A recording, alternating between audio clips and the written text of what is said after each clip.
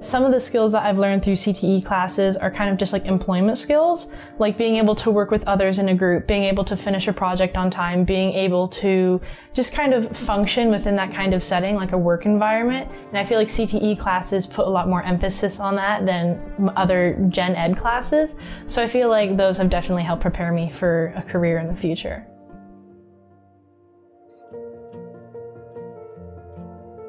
I hope to achieve a career in aviation, mostly, rockets and stuff. I want to work for NASA. So you can imagine going into manufacturing design, it's really helped me through the CNC, through working with sheet metal.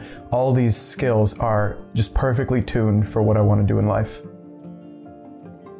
I'm looking at going into the Boiler Making Association, or union, and the home shop class has really helped me out with that. I've gotten kind of a jump start on welding that a lot of kids my age don't know how to do. So I've always wanted to be a vet, and I mean, as a kid, I always remember wanting to be involved with any kind of animal way or form. And so vet science, it gives me a lot of opportunities to look at the skills I need, and especially wanting to go in that kind of career, it kind of points me in the direction of what like hierarchy I want to be in when it comes to that. Honestly, I'm not quite sure, and I used to think of that as a bad thing, but I kind of see it as a good thing now. I think these CTE classes have actually opened my mind. I used to kind of be one-track minded in what I wanted to do. I wanted to go into medicine, and that's still an opportunity and a possibility for me, but through these CTE classes I've also discovered other interests and passions of mine, and so I don't really want to rule those out. I think taking these CTE classes has been really good for me and helped me realize that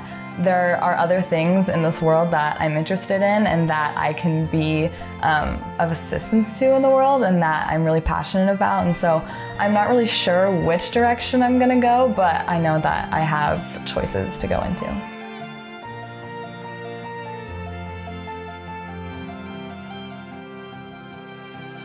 Well, advanced video production gave me the opportunity to work with a team and getting that different experience in, because I want to become a teacher when I grow up. So being able to learn different perspectives and different personalities and just have a level of professionalism all thrown in at the same time.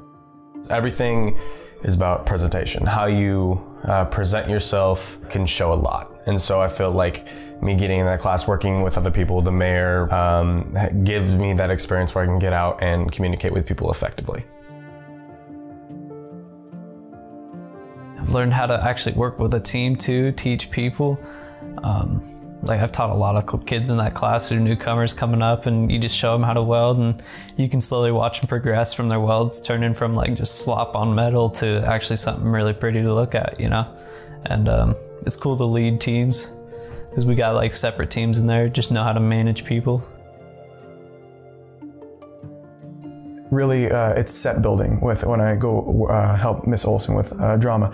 So it's just getting together with a bunch of other drama kids and being able to put up these huge structures. Like for our last musical, we had to put together a two-story structure completely by hand. We had these pallets, we built struts, and the whole process was done by us. We started with just this pile of just wood, and we built this huge two-story structure, and it was incredible.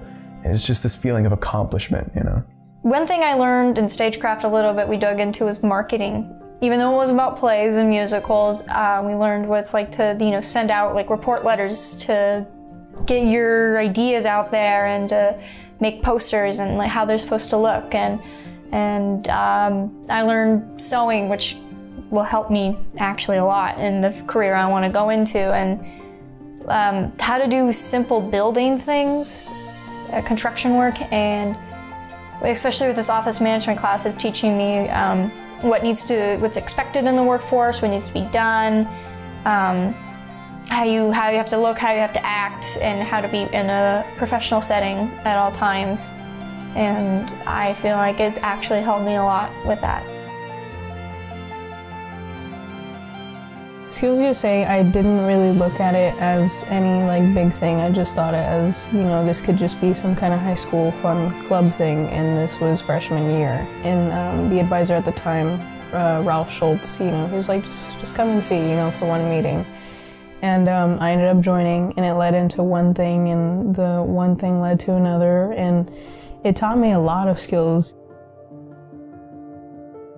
I'm in sports medicine as well as FFA, and so in sports medicine, I think I'm really proud of just like working with our student athletes and being able to create a relationship with them and help them like in their athletics. With sports med, we do after school activities like practicum, which is basically a job because we work in the training room and we do everything an athletic trainer kind of does because we have our athletic trainer Alicia in there.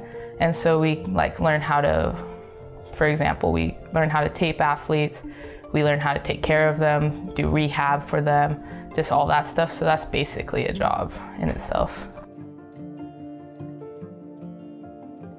My education has really revolved around CTSO classes, career technical education classes, and those have really given me the specific skills to go into the career field that I want to go into and that I know I will be very productive and enthusiastic about. Do your best, you know what I mean? It's show up, like, because a lot of underclassmen, they don't show up on time. They skip school, they skip a lot of stuff, and they don't realize it till it hits them. I did the same, and then I came back last 2-3 years.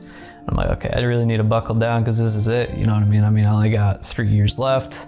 It's like, all right, I'm gonna find something that I wanna do and I'm gonna do it well. So many people miss school, and I've heard of people having like 70-something excused absences or even unexcused absences. And it's just ridiculous, and that's what's gonna get you fired from a job, you know what I mean? It's that moment when you don't stay committed to something, you know? And not only that, but like find something you love to do. Something that you love to do, like grind for, you know what I mean? Like, you gotta love the process in order to find a good job. Something you're gonna truly love doing. There's no regret in applying and not getting it. The worst thing that you can do is not apply. When I'm looking for jobs, I apply to every single place that I can. There's no shame in not getting an application back. Just apply everywhere that you possibly can, and something has to turn up. You know, never give up applying just because you're like, oh, well, this one place didn't hire me. No, just because one place didn't hire you doesn't mean that 100 others aren't waiting for you. There's nothing wrong with applying.